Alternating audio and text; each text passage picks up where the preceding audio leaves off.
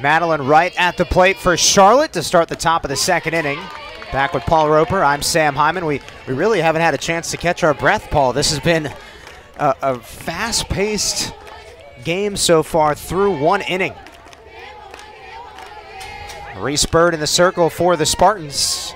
Well, if you missed it, in the bottom of the first, Jordan Gontram homered to left field. Her 18th home run of the season. That is a single-season record at UNCG. And it's also the 91st home run of the season, which sets a program record for home runs in a season. That was previously 90, and that was last year. So UNCG's power surge is high. The electricity is high here in Greensboro.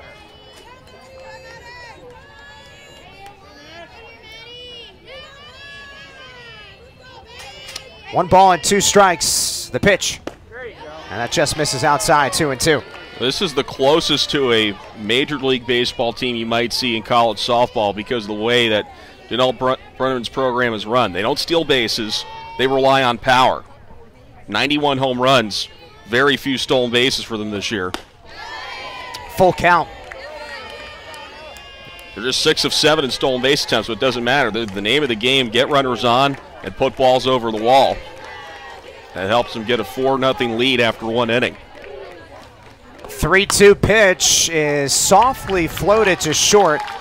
Maxwell there for the first out in the top of the second inning.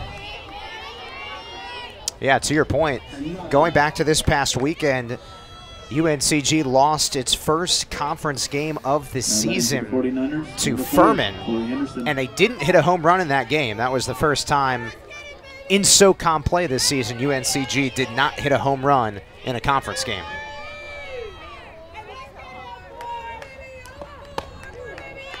Corey Henderson at the plate for the 49ers, second baseman. To your point, this is their 50th game. They've now hit home runs in 42 of them.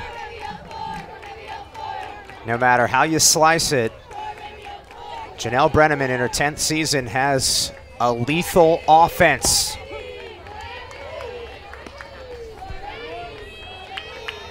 A program that has been to the NCAA tournament in years past, most recently in 2021, but they're looking for that first win in an NCAA tournament. And certainly here on the home stretch have an opportunity to make some noise, but they've got their eyes focused on this game and then a huge series against Samford on the road. Samford and UNCG are both sitting at 14-1 in league play. I mean, you couldn't draw it up any better than what we're going to witness this weekend as fans. 1 ball and 2 strikes. The pitch. 2-2. Well, UNCG really had a tough non-conference schedule, probably the toughest schedule that Coach Brenneman drew up prior to this season with the hopes of maybe stealing an at-large, but unfortunately they didn't pick off as many opponents as they would like. They had a lead against ranked Oregon here few months ago. Yeah, that's only lose that game in extras. That was a really competitive game, and Coach Brenneman said several months ago that she wanted to challenge her team during the non-conference because she believed that that would prepare them for games down the stretch. The 2-2.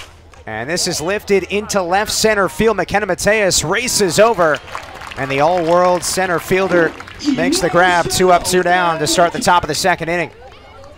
That was a good route to the ball by Mateus, and a ball that hung up there in the air towards left center field. A nice job by her. She's been a terrific athlete, a terrific student as well. Was honored at Senior Day on Sunday and is set to graduate from UNCG. A remarkable career. First pitch is knocked off the second base bag. Courtney Grimion has Charlotte's first hit of this game and first base runner.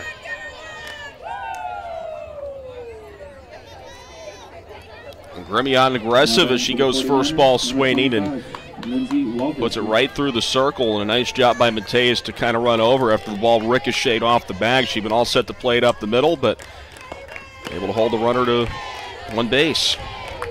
That'll bring up Lindsay Walljasper Second baseman, a senior from Manteca, California, out of Sierra High School. Transferred over from Nebraska. Reese Bird in the circle delivers. And that off speed fools Waljasper. Waljasper, one of 9 players on the Charlotte roster who transferred over from another program, so a very transfer-heavy program compared to UNCG, which hasn't relied as much on transfers. Done a good job of having homegrown players and keeping them here. 1-1 pitch is skied into shallow left field. Brooklyn Maxwell makes the play to retire the side, so Reese Bird, 2 shutout innings, just 1 hit allowed. And the Spartans come to bat when we return in just a moment. 4-0 UNCG on ESPN+.